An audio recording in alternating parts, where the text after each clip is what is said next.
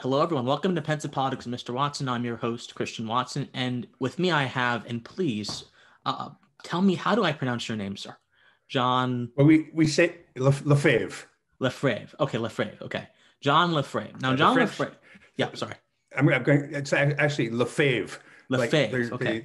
the French might say it with a little bit more pizzazz, a little more sauce on it. They might say something like Lefebvre or something Oh, like okay. that. But we John just say it like Lefebvre. it's Lefebvre, like Lefebvre.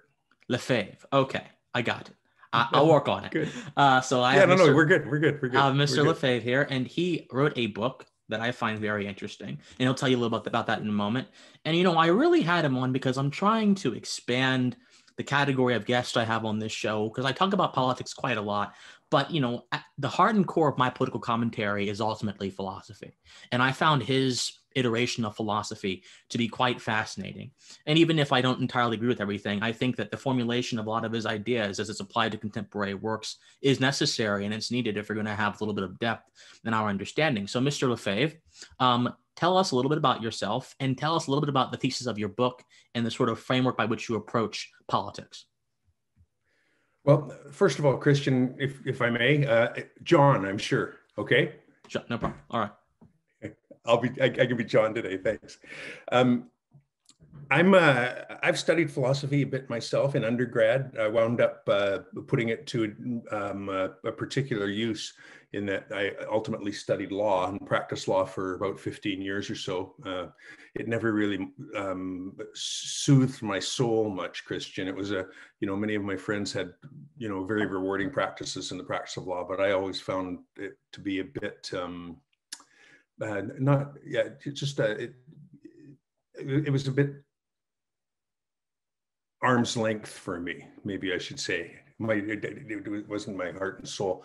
But I will say this of practice of law, it's a tremendous education, and I highly recommend it to anybody. And one of the reasons I think it is because, we've all heard the aphorism that, it's a poor lawyer who stops looking when he gets the answer that suits him. And we all, I think, understand that the reason is because we all know that the lawyer on the other side is working really, really, really hard to find an answer that doesn't suit him. And so we need to know that too. So the long and the short of it is that the legal education, Christian, is one that requires us to think the way the other guy does. So in other words, it requires us to put ourselves in the other person's position and see what it looks like from them. That's a beautiful lesson to learn for all humanity. And so if people went to law school for no other reason, that would be good enough. I studied, I grew up a little bit before I went to university. I was 27 or 28 before I went to university. I was a working guy, construction guy, taxi driver. I was out in the world. When I was 17 in 1969. So I don't know what that means to you immediately, but to me, what it means immediately is that we were in a crazy time. Rock and roll had turned into, the Who and Jethro Tull and the Beatles and the Rolling Stones, and I Love You turned into ooh, a storm is threatening my very life today, that kind of thing, right? And so I was a kid in a very wonderful time, and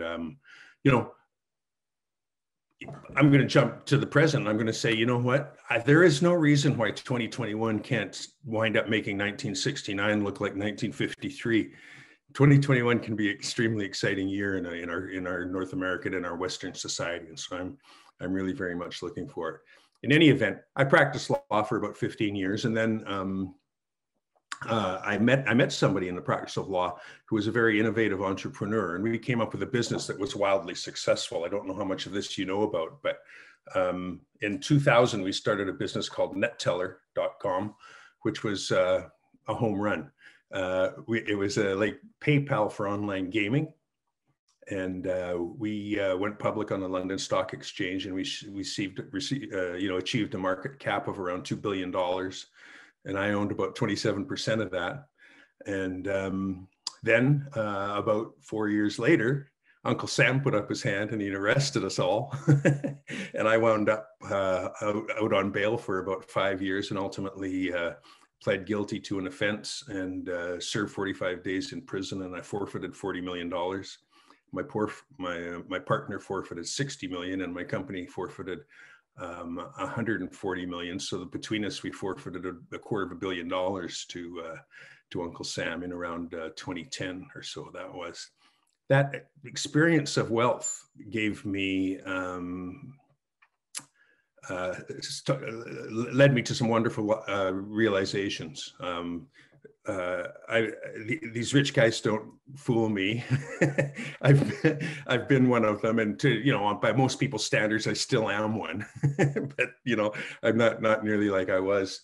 My friends didn't think I was very good with money. And indeed, it became the title of a book called "Good with Money." That's a story of me, but it's Good with Money, a rich guy's guide to gaining everything by losing it all. And that's essentially what my work is now, is encouraging people to look to the future, encouraging wealth to be generous, encouraging us to be generous in all the different ways. Christian, one of the most generous things that we can do is give people our attention. One of the things, it's the most generous gift we can receive. And it's something that you're giving to me now. And it's something that I want to encourage other people to give to others all the time, because the future is a very, very beautiful and rich, wealthy place in my mind. And I like to encourage people that there are enough people around who tell us that the future is trouble. And we don't need many more of those campaigners. My campaign is to let people understand that the future is going to be a very, very generous and beautiful thing for our species for a long, long time. Wonderful, wonderful. And before we get into the heavy stuff, I must just give an ode to you. The fact that you were able to experience some of the greatest musicians in the history of music. You were able to experience people like Leon Russell, people like, Eric Clapton, people like Rod Stewart, people who, I anachronistically grew up with them, listening to their music, having discovered them through the digital age, and so the fact that you were able to experience that, in that moment, in the flesh it's priceless, in my opinion. So what was that like for you? We'd get up Saturday morning and we'd go line up at the store downtown to buy it because the new Kinks 45 was coming out. Yeah. And we'd be in line to buy this stuff and take it home and just ate it up. They were my mentors. They were my teachers. They were my brothers and sisters. They taught me how to. They taught me different ways to look at the world, for one thing, but also our consciousness, which is. In my book, it starts out by saying, people think my story is pretty crazy because I got so wealthy. But the truth is, Christian, that the most astonishing thing that has befallen me fell into my lap no more than it has into everybody's. And that is this miracle of the conscious that we, disregard. We distract it all day long with all kinds of things, including phones. But if we can just sit still quietly, and really what it is it's experiencing, that place where our dreams come from in the night. It doesn't go to sleep in the daytime. It's still alive. We just kind of distract it with other things like, money and, achievement and all of those things. But if we can sit quietly just for a moment and let that place be and see what comes up, there is a wealth there that no amount of money could make better, no amount of power could make more profound, and we all have it. And it is a wealth, and because it's a wealth, it must be shared. So there's this sort of, in your paradigm, this sort of wealth of consciousness that we can all tap into if we just loose ourselves of the constraints of the external world and just focus and center on ourselves. Is that right? Yeah, I think just set them aside for a while. One of the ways I like to think of it, Christian, is thoughts are at certain times in my day uninvited guests. They're clients that don't have an appointment.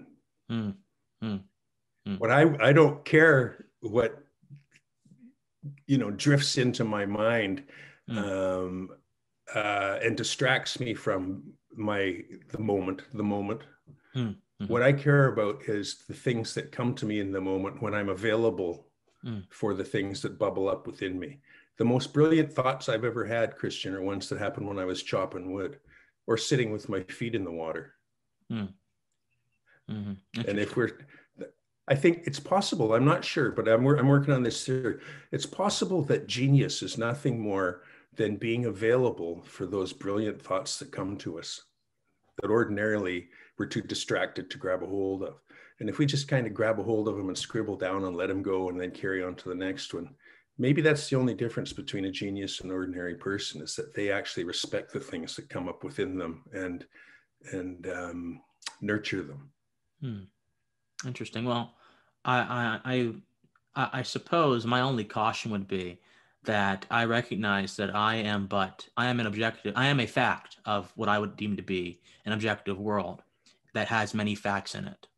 The fact of gravity, the fact of the sun, the fact of all these facts that I am coexisting with in this space, and that my thoughts solely, not everything that I think is genius or divine. Some things that I think may very well need to go to the wayside. I mean, and because like Emerson very much thought that since it comes from your own mind, it comes from you, it's divine, it's some sort of genius. And, I love Emerson, but I think that he was sorely misguided in that proposition. I think that I am but limited by the concepts that I have access to.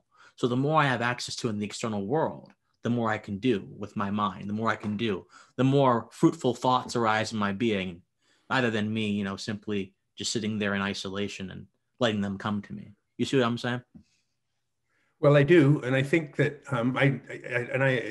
language is a very difficult thing. But when I speak of thoughts, my koan or my haiku about it is, do no thing with thoughts.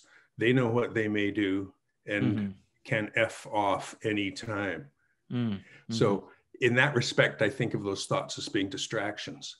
But the awarenesses, the satoris that arise within us when we're available for them are different than thoughts. We might call them thoughts, but that sells them short.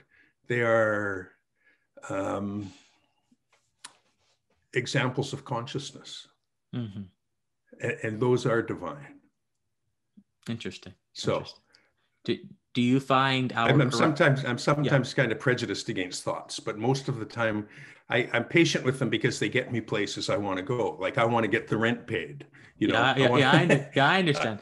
Well, would you consider so consciousness is something that arises within us? Do you think that it's a sort of active component of our lives, or is it like something that happens in a particular moment? The thing that happens in a particular moment is our becoming aware of it. Consciousness is our very being. Right. Interesting. Okay. Right. Sometimes we use it on less important things. Right. 95% of it, use it for less important things 97% of the time. But consciousness doesn't arise within us. Only our awareness of it does. I see. Consciousness is not a party that starts later. This doesn't come to us after 20 years in the Zendo. If we're smart, it comes to us at every stop sign. And, Christian, at every go sign. Every instant, every moment. Yes. You see, when we grasp these thoughts and hold on to them, two things happen. One is that we're distracted from any new experiences of consciousness that arise within us. And the other is we stop being in the moment, right? And the magical thing is that if we know how to skate that line, that's something we do up here in Canada. Do you guys skate in Georgia? I guess not. No, we don't have much snow. We don't have much snow. No. I come from a town, we got a hockey team from you guys. Oh, Calgary really? got the Atlanta Flames. Oh, wow, right? Really? Yes, that's right. My hometown Calgary owns the Flames, and you guys sent them up to us. If we skate that line carefully, all of those things that we call thoughts, and we want to grab them and hold them and keep them and make them our own, they come back all the time. The most important thing is for us to just be available for all of the things around us and that come up from within us and from outside of us, but we need to triage them. Do you know what triage is? That's when you go into the hospital and the nurse there decides if you're Yes. A emergency, B emergency, Exactly. or no more Exactly. emergency at all. Yeah. And we should triage these thoughts the same as we do our clients at the door. You know, have you got an appointment? No. Well, what do you need? No, sorry, not now. Thanks. I'm busy. What are you doing? Well, nothing. Mm-hmm. Mm-hmm, mm-hmm. I see. Interesting. Well, no, I do think that there's something to be said about, you know, categorizing certain thoughts to make sure that they serve the certain purpose that they should serve at any Sure. point in time.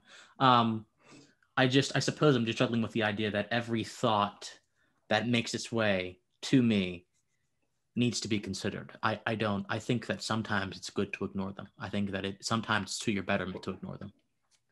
Well, that's my whole point, is to ignore them. Mm-hmm. Right?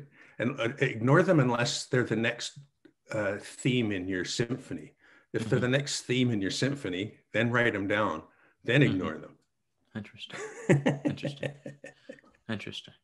Right. So I'm not. So unless they serve you, right? Well, yeah. Well, and it's what it really is. I heard this phrase last week. Let me see if I can recollect it. It's proper management of attention. Right. Right. Proper management of our own attention. Right. Mm-hmm. Right. We should lend our attention to the most important things. And you know, one of the things we learned in law school is that there's a difference between urgent and important. And some things are urgent but not very important, and other things are really, really important but not particularly urgent. Right. And you know, and if we practice proper attention management, a beautiful thing happens. We start to realize that just, you know, we call it smelling the roses, but just being. We feel this thing, and this thing that we feel is, you know, I mean, this is going to sound corny, Christian, but it's life, and it's miraculous. And it's like all on right now. It doesn't start later. It doesn't start after I get the new BMW, or it doesn't start after I get the new washing machine or the condo at Aspen. You know, this party it's already half over, and it's time to wake up to it because it's on right now. That's sort of the way I look at it. So awareness, basically. Awareness. Awakeness, yes. Awakeness. Yeah, there are lots of words. Being present and being present. Yeah, you know. Interesting. It's being here in the moment. No, not that moment. This one. No, not then. Now. No, now. No, now. Is time a linear function for you? It's a linear illusion. Yeah. Time's an illusion. In what sense? I think so. Well, we tend to experience our life in a linear way, and we take it for granted that that's sort of fundamental to the universe, and that's what it is. But you know, okay, think of that moment that we call the moment, the present. Think of the present, right? It's theoretically there's an equal amount of past behind it as there is future in front of it, right? But it's that razor thinner than a razor's edge of this the instant that, and time is going by it. But the moment is eternal. It never goes away. The moment is like always, there's always going to be this moment. No, not that one, this one. The present moment. So in a way, the present is eternal. The only thing that's not eternal is the past and the future. So in that sense, time is sort of illusory. Well, but so I would categorize the present. Let's say that the past is a road, okay? And the future is the part of the road you cannot not yet see. The present is the vehicle that you're traveling on in the road to constantly get to the future. And as you get closer to the future, it fades away. As you get farther from the present, the past, it also fades away. And I guess in that sense, there are always different kinds of presents, right? Not like presence gets, but like presence as in there's different kinds of instances of presence. But that itself is still fleeting because it's simply a qualifier that I use to identify any given moment on the journey on the road.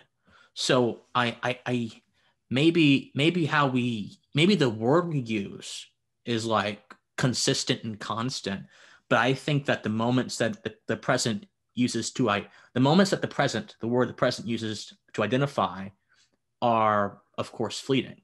I think that these words are ultimately just identifiers for, in my opinion, objective phenomenon. So that's how I approach the issue of time. Yeah, they're fleeting.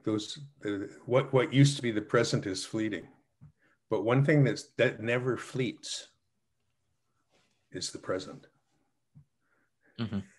It keeps coming again and again and again, and it's absolutely implacable. It cannot be stopped. It keeps coming. Interesting. Well, let's move on to the book. I find it very interesting, this metaphysical conversation. I do, but I really want to discuss the book because I think that it's equally fascinating. I'm really grateful that you've found some interest in it, Christian, because absolutely. I think it's something that's very dear to me, obviously. Yes, sir, absolutely. So the book is called All's Well, Where Thou Art, Earth and Why. And, why don't you, I don't want to describe your book for you. I don't want to put the imprint of my consciousness on your book. So what is your book trying to do for you? And what does it mean to you? To explain to myself and anybody else who's interested what it means to be a human being on Earth, our place in the universe, our place in infinity, which is distance, right? Our place in eternity, which is time, and our promise, I suppose. What it is, what we know, what we don't know, and what we might be if we handle ourselves carefully going forward. So it's about, rather than the story of me, everybody thought it would be a good idea for me to write the story of me. And I think this will sound familiar to you from the beginning of my book, but I became bored very quickly by writing sentences that start with I and end with me. And I decided if I'm only going to write one book in my life, I'd rather write a book that was about something important. Oh, really? and that was, that what is important to me is trying to put my finger on what it means to be a human being. What we come up with in that exploration is that we're in some ways a little bit grown up, but in most ways quite infantile, particularly in the sense of knowledge. We may have 10 or 15 or 20 or 30 or 40,000 years worth of knowledge, but all of the time that we gathered that knowledge, it was pretty much unattestable. And it was only since the Enlightenment about 200 years ago that we began to discern what know actually means, and what we can know and what we can't what we can't say we know.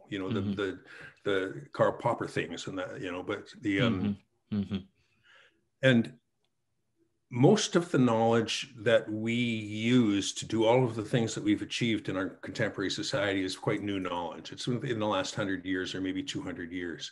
If you think of, or maybe 300 years, right.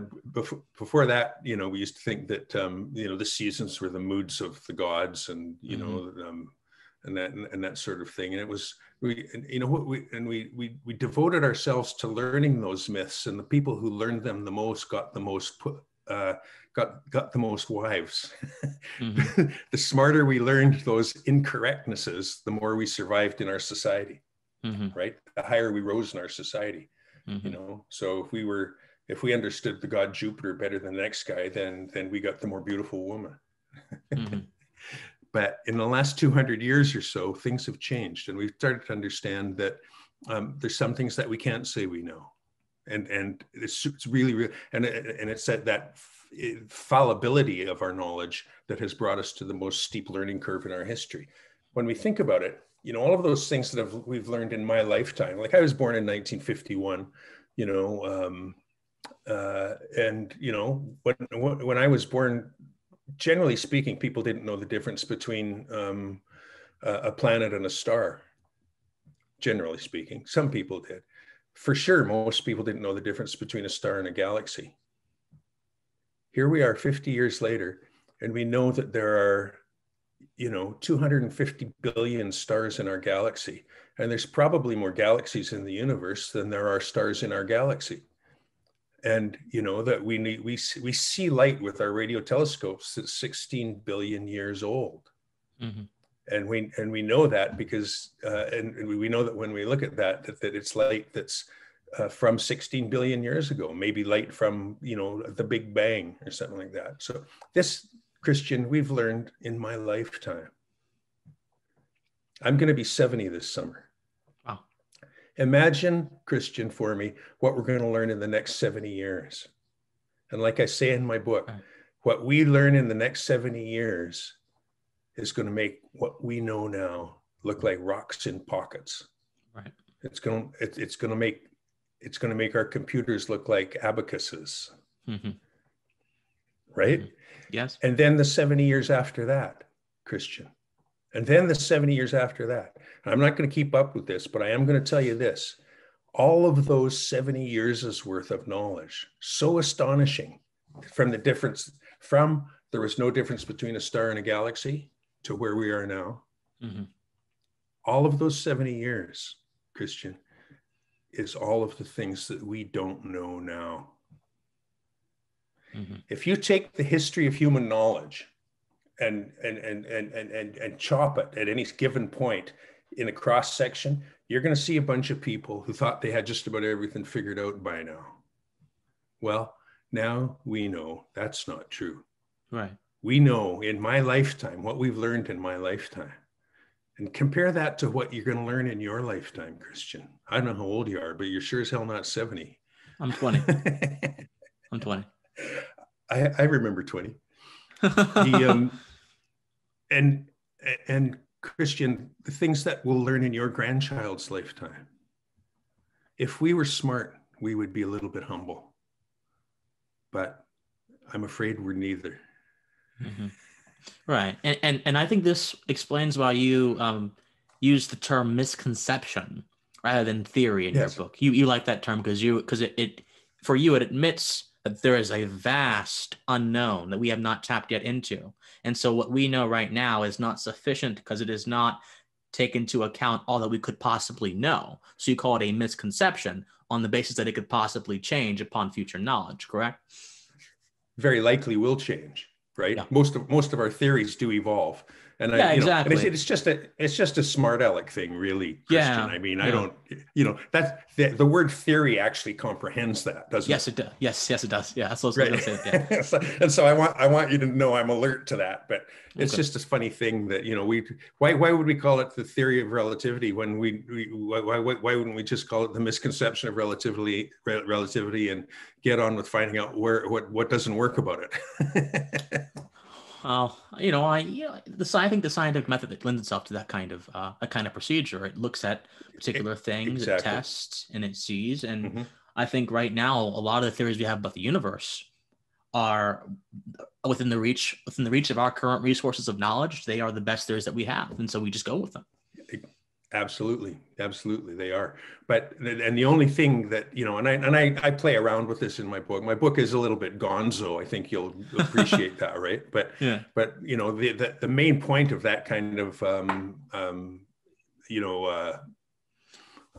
inquiry really in my book is to encourage people to understand not only how much we know but how little we know. Exactly. And generally speaking, our explanations for things aren't yet quite as good as they probably will be eventually. Right. Right? The point. Sorry. I was just going to say, so encouraging people to look forward to achieving those newer explanations, the sooner the better. That's Absolutely. what the book is about. Absolutely. Now, you do seem, and please correct me if I'm misconceiving this, but you do seem to say that humanity is held back from the knowledge, the universal knowledge that it could have because of some of the things that humanity aids and abets. You mentioned corporate greed, you mentioned sweatshops, you mentioned a lot of stuff in the book. So do you think that the only way we will, or the primary way for us to obtain sort of higher and fuller knowledge is by us to conduct ourselves in a particular way? In a particular way, did you say? Yeah. Yes, the particular that you prescribe in your book. Yeah, yes, I do. And that particular way is respectful of all other people. Respectful of all other people. Now, to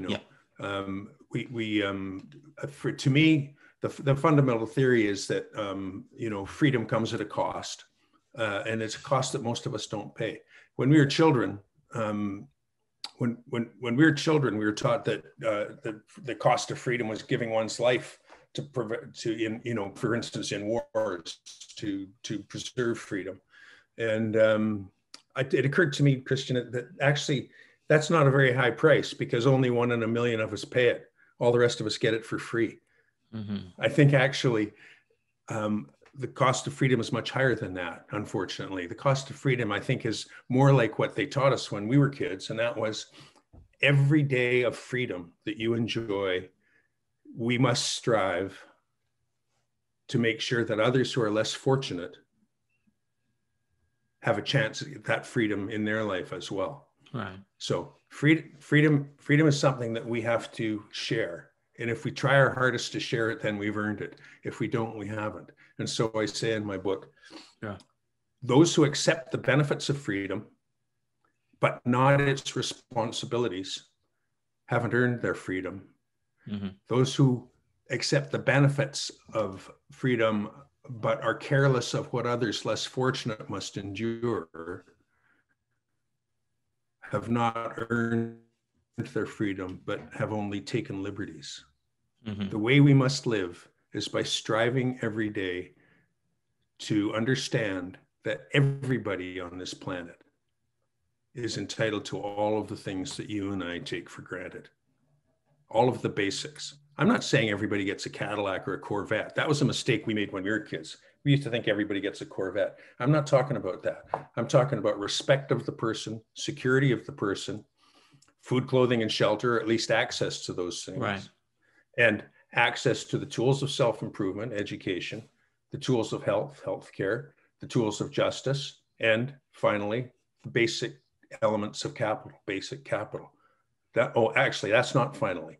Finally is everybody is entitled to access to a clean environment, to a healthy environment. And we should be providing those to everybody on the planet. Indeed, you know what, Christian, we will be. And the reason we will be is because when we do, we'll all be richer. This idea that taking wealth and hoarding it to oneself, Christian, is the wet dream of wealth. Hmm. It comes for no particular purpose. We hang on to it, and the only way it can serve us more is if we get more. And but the true nature of the goodness of wealth is when we share it. And when we share it, something really wonderful happens. Two things. One happens. We develop the productivity of the people that we share it with, and they generate their own wealth. They look after themselves. The other thing is, people you help, don't bust your balls. So the responsibilities of freedom look like they cost money, but they don't. They make money because they make everybody more capable of looking after themselves. One of the things I play with now, the concept upon which the United States was created, and as you know, in my book, I quote Adam Smith frequently. Yes, you do. Well, Adam Smith's idea of humanity is a super positive concept of humanity. Right. What he thought was, quaintly, he calls people men. We've gotten beyond that a little bit now. We call people. But I think when he said men, he meant people. But he thought that men were good, right? And when you turn good men free, right? When you turn good people free to do whatever they wish, they're going to do what's best for everybody.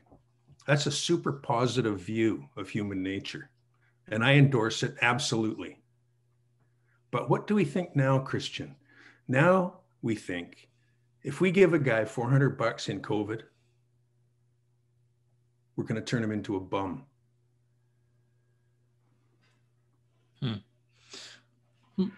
That's not a positive view of human nature. So I want us to look at that. And I want us to return to what really will make America great again. And that is that view of human nature, that people are fundamentally good. And if we give them the tools, the basic tools, they won't become bums. They'll look after themselves. I want to tell you this on that note. Yes, when we start to give things to people, education, healthcare, daycare, elder care, when we start to, some people are going to beat us for it, Christian. Some people are going to beat us for it. I don't know what the number is. Might be 20%, might be 10%, might be 30%. Will just be, you know, people who screw the dog and sit down and do nothing. But you know what? If we have a responsibility to share freedom with everybody, that responsibility is not absolved because 10% of the people are going to beat us for it. We still have the responsibility to look after the other 90% or 80% or 70% or whatever it is. Right. So yeah, I really despise this really pessimistic view of human nature that comes with, well, I'm going to say it right out loud now, libertarians who don't want to pay taxes. It's an honor to pay taxes in this country. Oh. and it's also a duty for us, Christian. It's a duty to make sure those taxes are spent on the universal rights of everybody else. Well, that's our duty as free people. Yeah, that's a lot to unpack there. You bet it is. So it's pretty simple though. Yes, when you understand all of it, it becomes very simple, I think. But you know, I think all frameworks require a little bit of traveling around to get their intricacies. Yeah. Yeah, let's do that. My primary problem with your framework, well, the human nature thing is a different thing that we can discuss that if we have time a little bit later. That's an entirely different thing to an egg to scramble. But I don't think, I think that your framework ties freedom into things that you get, which suggests that freedom is given to someone.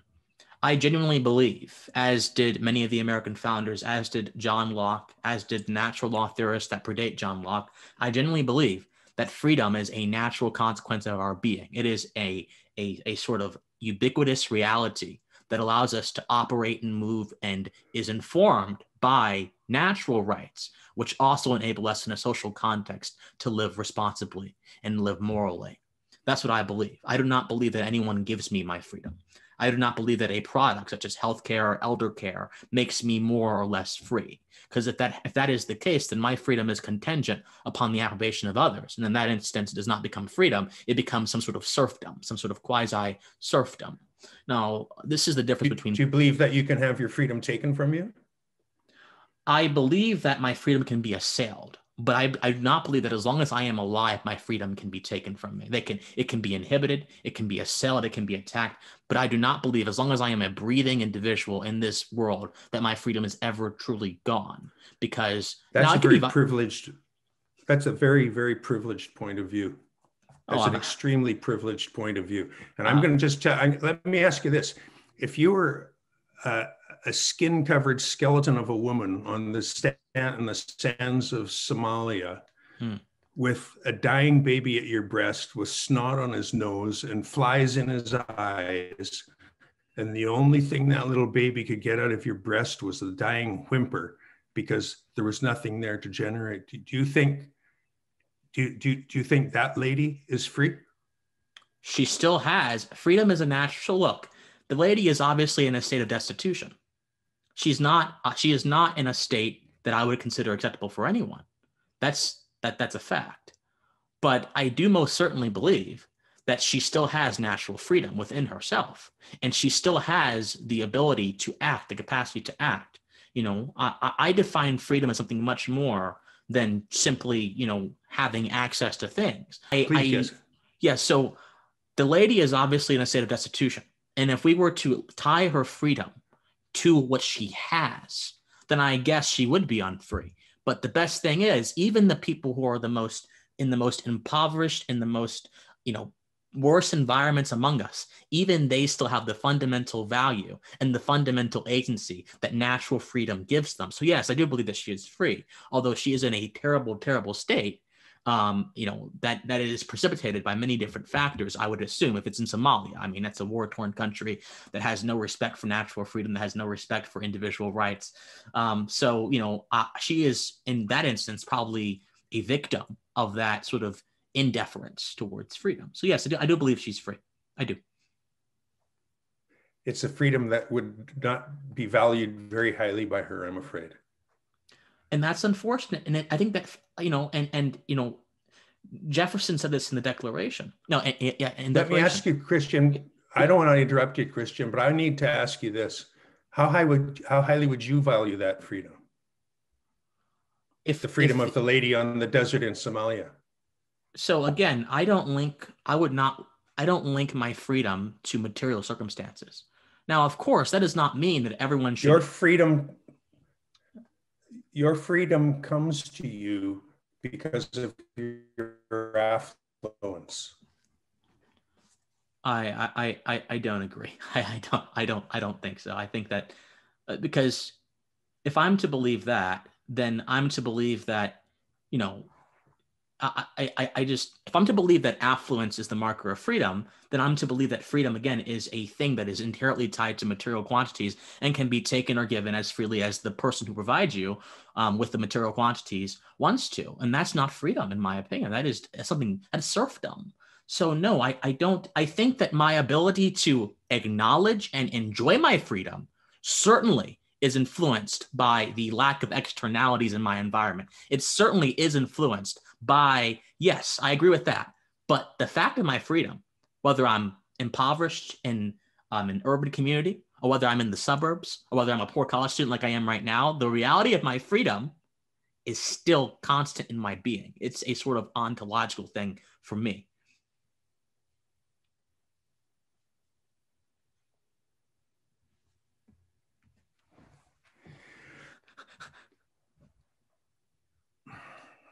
Okay.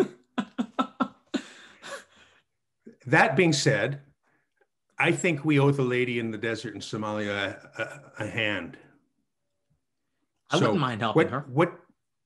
Yeah, well, I hope you don't mind, because I think it's your duty. It's your duty as a free person. It's your duty as a free person, in my book, to strive daily to assure that everybody else enjoys their freedom the same way you enjoy your freedom, or at least on a similar level. Now, the lady in Somalia, she probably is not, well, I don't want to make assumptions. This is an abstraction, of course, and so we can make abstractions whatever we want them to be. But I think that freedom requires, even though it is a natural condition of your being, I think that freedom requires reason, a mindset to tap into. And some people's mindsets are not, even when they get the material bounties, are not going to be fixed towards, okay, I am a free individual, because they may still be influenced by their conditions. I think freedom is all about being able to say, notwithstanding my condition, notwithstanding my trials, notwithstanding my plight, I am still a beautifully free individual. This was actually the story of the African American slaves who, before they were free physically, had to be free in their mentalities, and that's why they sung spirituals. So I think that it's very contingent on how we perceive things. Really, our interaction with freedom is contingent on how we perceive things. And maybe there's I a think case. that's philosophically interesting. I think it's very interesting philosophically, but I'm going to switch the conversation when we may. Like, we can talk about this kind of freedom more if you like, and I'm happy to Sure, do that. sure. But my book is about then not freedom; it's about universal rights. Exactly. Yes. Yeah. And the rights that you and I take for granted in our, like it or not, affluent society, are, I think, ought to be available to everybody. Not in terms of the affluence, but basic affluence, absolutely. Basic affluence. Everybody should be able to get on a computer and learn John Locke.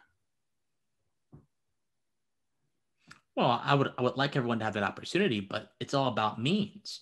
How do we ensure that to happen? If we begin saying that, people who have access to computers or computer manufacturers or whatever should, automatically make their services free of charge, people on their material conditions, I mean, you get into a position where you would probably, the people who make the computers, the people who provide the computers, all of them have to work too. All of them have to feed themselves too. So you get into a position where it's not their responsibility any more than it's all of ours responsibility. All free people have this responsibility. All people who have universal rights, the things that I consider to be universal rights, all of people who already have those rights have this duty together. It's not the duty of people who make computers to provide computers. It's the duty of people who have rights to extend those rights to all others. right. It's a cumulative responsibility. And again, you classify rights as having access to material bounty, essentially, right? Fundamental material availability, the basics. Yeah. Basic needs. Now, basic needs, yes. Yes. Same as you do, actually. Right. Well. Now I do want to mention that in America, if you are impoverished, you are in the top 1% of the global poverty. I mean, you have access to some sort of medical care. You typically have a TV. You typically have an Xbox. Exactly. If you're in America, you're impoverished. You are living pretty good. Now that does not mean that you're living as best as you possibly could be in other income brackets, but I think that if you have the very, I'm struggling with this idea that it is a right to have certain services. I think that's our fundamental. To have what? I'm struggling with this idea that it is a right to have certain services. That's our fundamental disagreement here. That it is a right to have certain services. Well, because I think you and I are going to have to agree to disagree. I think everybody has a right to education. I think everybody has a right to health care. I think everybody has a right to justice. That's what democracy means. I think all three of those things are somewhat vastly different. Even if they exist in the same social context, they should probably be understood as different in principle, right? So theoretically, in what way? Well, theoretically, education does not necessarily need to come from an institution.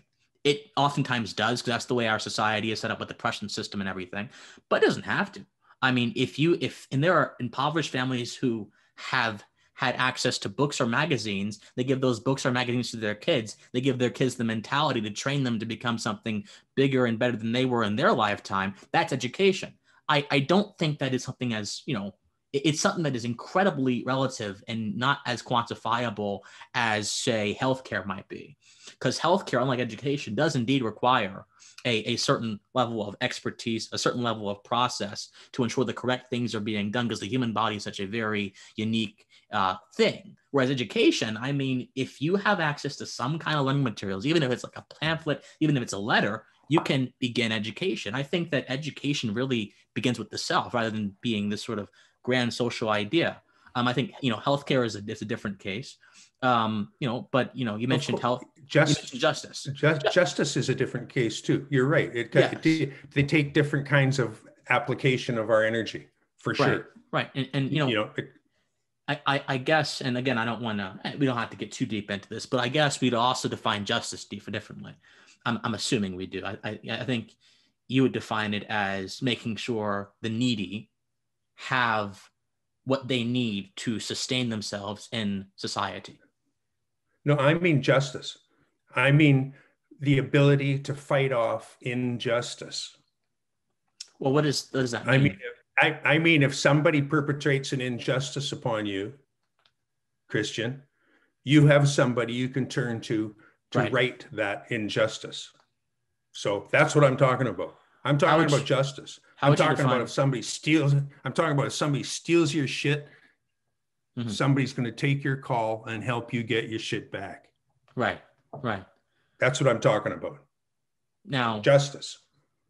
So justice is the process of ensuring that my property is protected. Because I just want to get one of the things. Okay. That's one of the things. Okay. I just want to get like a working definition here. Property is not necessarily the most important thing. Well, I think that also that you'll be treated fairly in the marketplace. I'm surprised I have to talk to you about this stuff, Christian. Well, there's lots about justice that has nothing to do with property. Well, is this news to you? No, of course not. No, of course not. I think that justice is actually much bigger than simply material property. I agree with you, but there are a lot of different competing theories of justice, John.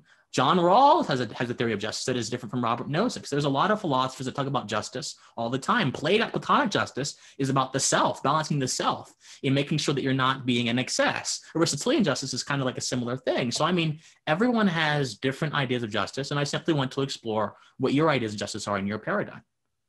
Okay, well, in my paradigm, I think American constitutional democracy has settled upon certain basics of justice. And I agree with you. American constitutional democracy must accord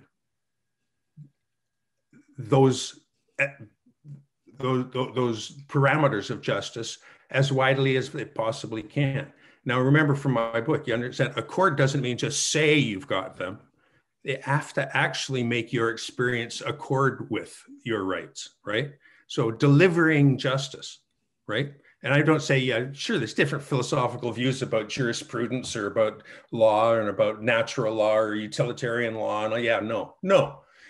America has decided that there are certain basic elements of justice. Right. And it's not available to people who don't have $400 an hour to pay a fancy lawyer like me. That's what I'm talking about. Well, That's what I'm talking about. Access to justice. That's what I'm talking about. I do agree that the court system is fundamentally flawed and should be reformed. And I'm sure as a former practicing attorney, you would also agree. I entirely agree with that. I'm just trying to conceptualize, because even the ideas of American justice are by some considered to be fundamentally unjust. I mean, there is a contingent of social justice scholars who think that the idea of American justice was meant for a particular kind of people, a particular kind of class, and that's who it serves. And so I wanted to see. Well, that's not what your constitutional structure says. That's just the way it's been applied says. But your constitutional structure says all men are created equal. That's right. I don't think they mean men. I think they mean people. Right. All people. Right. That's fundamentally right. Indeed, I agree. I think the basis of American constitutional democracy is the best basis for human rights anywhere. Oh, you guys are falling short a little bit on the application side, Christian. I do think America has troubles and issues. I do agree with that. But I think that, as you said, I think that we have the best framework by which to approach justice and the most morally righteous framework by which to approach justice than any other country on this earth ever had or ever will have, in my opinion. Right. The black people were ignored from out of the gate. So are the First Nations people. So are the women, right? But Well, yeah, yes. the constitutional basis is right. It's just not been, it awaits being applied correctly. Mm-hmm. Mm-hmm. Right. Right. Right? Right. So I'm not confused about that. Right. No, I would never presume that you're confused at all, sir. I'm just trying to explore. One of the things that we are taught in our philosophy classes is that every single thing, every precept, every supposed axiom must be questioned. It must be dissected if you're going to walk in epistemic humility. You mentioned being Sure. humble with knowledge, and so I'm just trying to do that. I'm not trying to Sure. offend or anything. We obviously have very fundamental disagreements, but that's part of the reason why I have these conversations. I don't even buy that yet. I think we conceptualize rights very differently. I think that rights are a product of natural freedom, and natural freedom cannot be taken or given to you by your material circumstances. And you believe that rights are inherently involved with material circumstances and making sure that everyone has basic needs. What I believe is that we have the rights by birthright, but they can be taken from us by pricks. And one of the pricks that you outline in your book are people who have this sort of excessive notion of private property. Yeah. Charles Koch dumped over 90 million pounds of mercury into water in America, primarily in Love Canal. He's a libertarian. When they brought that libertarian to court and made him stand on the carpet for dumping 90 million pounds of mercury into Love Canal, you know what he said, Christian? I don't know what he said, no. I thought we lived in a free country. Mm-hmm. And I thought we lived in a free country. Mm-hmm. Yeah. No, that is not what freedom is. Because that kind of freedom does not respect everybody else's right to drink water that doesn't have mercury in it. Right. Well, we don't need any more of that kind of freedom. I don't know the particulars of the Charles Koch situation, so I'm not going to. Well, I just told you them. Well, I just told you them. I want to make sure that I could, research and do a little bit more digging about it. Please do. I suggest you read. I suggest you read Jane Mayer's book. She works at the New York Times. Dark Money. Jane Mayer, Mayer. Her book is called Dark Money. Dark Money. Yeah. And she'll tell you all about it. Oh well, yeah, I'm familiar with theories about money and politics. No, this is different. This is different. That's not that. You're not familiar with Jane Mayer's book, or else you wouldn't question me on Charles Koch. Well, no, I think that every proposition needs to be questioned. Charles Koch is a very controversial figure. I think that, sometimes he's given a certain shake by different people, whether they're on the left or the right. So I just want to make sure that I'm getting all the facts right. But what I do know is that if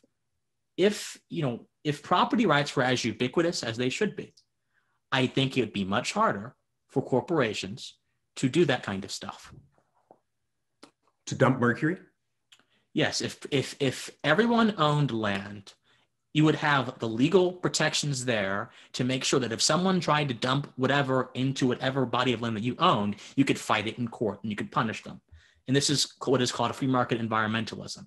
I think that if we had property rights ubiquitous as they should be, we'd be able to fight this kind of stuff. Yeah, that's true.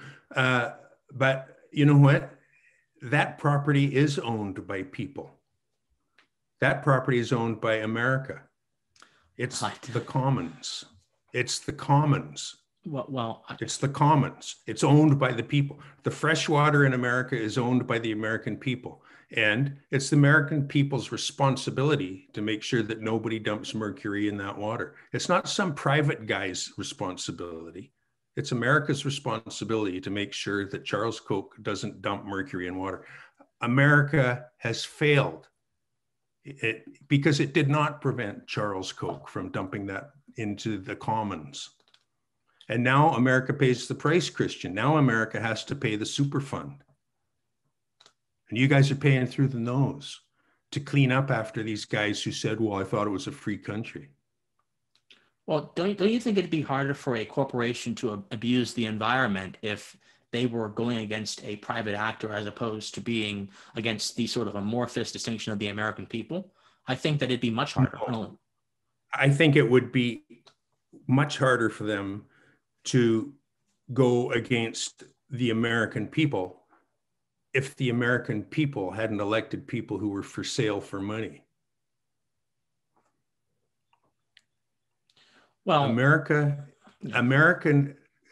constitutional democracy has allowed the thumb of the selfish wealthy to be on the levers of power. They buy influence, and they elect guys like Mitch McConnell, and those guys, you know, forgive me, Christian, but they do not care about the water. Okay. Well, I have nothing. I have no. They don't care about the water. I have no love for Mitch Pardon McConnell. me? So I have no love for Mitch McConnell. So I have no love for Mitch McConnell. Right. Guys like him will say, well, America has a responsibility to its common property, its national parks, its water, its air. America has responsibility. It needs to rise to that responsibility. And giving over the air to private property, how do you give air to private property? What if the air was owned by private property? Then people could sue in court for the air. Well, I don't believe in owning air. I don't think that's, from a property rights standpoint, that's even feasible. But I do, because, you know, Locke mentions mixing, when one mixes his labor with the earth, that's when they can begin to say, okay, I own this. And that requires a sort of material thing. You have to grab, you have to hone, you have to habituate. So no, I don't think owning the air, I don't believe owning the air, owning the rain, or anything like that. Although governments have tried to tax the air and the rain in the past, and I think that's kind of ridiculous, but I don't believe in owning any of that kind of stuff. There's a line of law now there's a line of law ever since the inception of America. Actually, there's a line of law called the public trust, which holds that the air and the public waterways are held by the government in trust for the American people, but they haven't quite lived up to that yet. I'm afraid that what you're saying to me, though, and here I'm just asking, I'm not questioning what you're saying now to make sure I'm hearing you properly, but I'm afraid what you're saying is, if somebody can't own something, then there's no mechanism to protect it.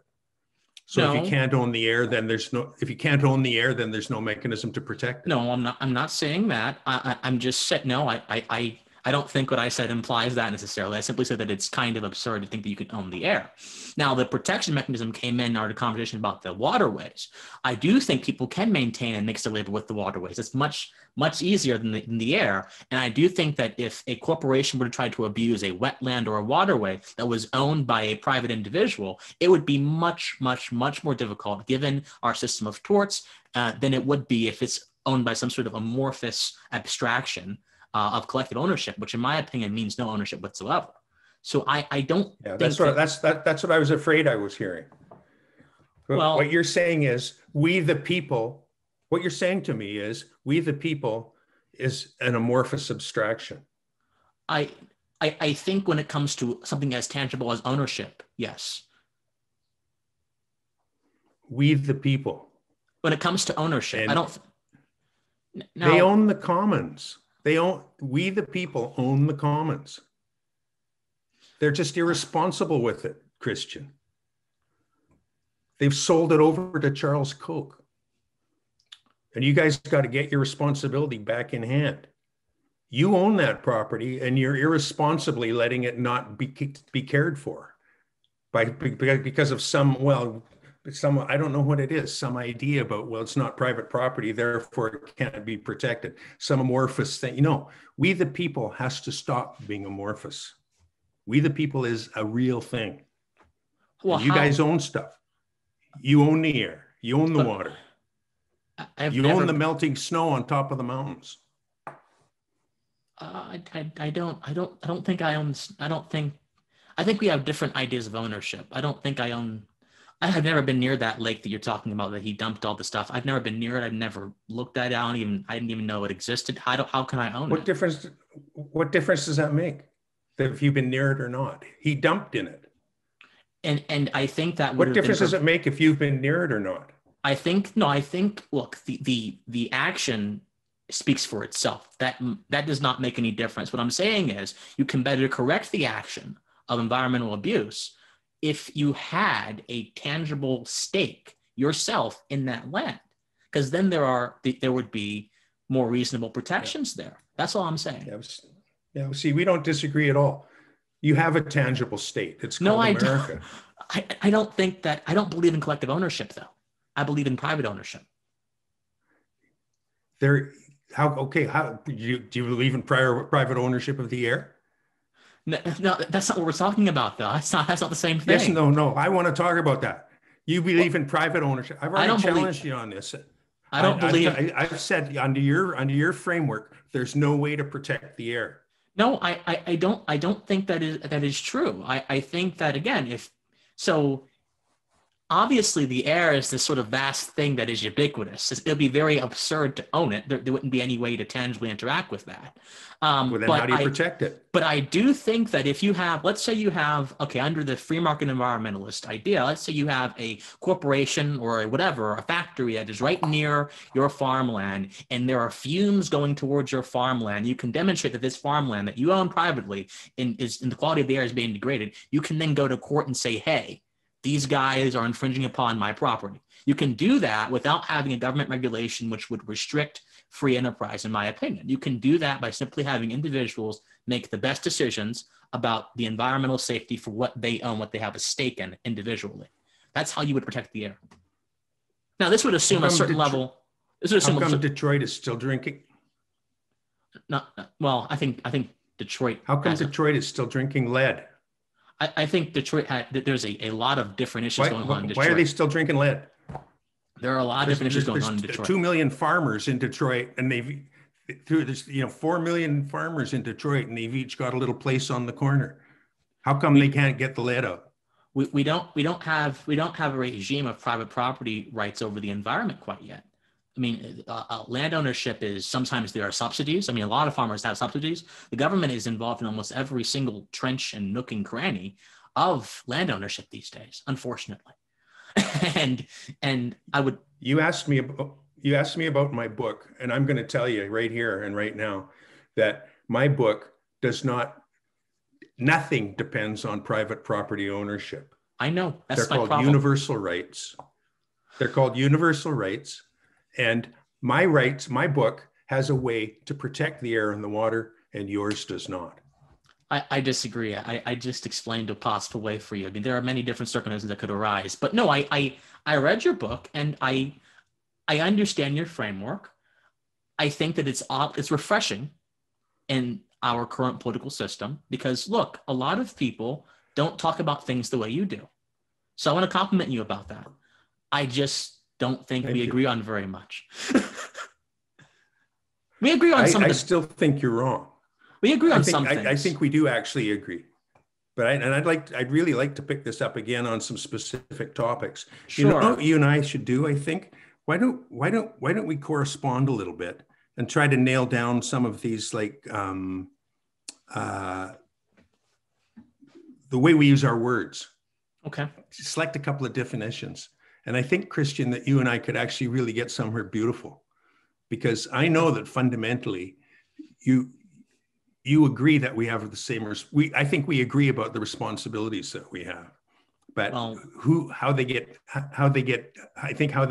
kind of executed is kind of complex. And I think for libertarians, it's going to be, because like you say, this thing of collective ownership kind of makes you guys rankle a little bit.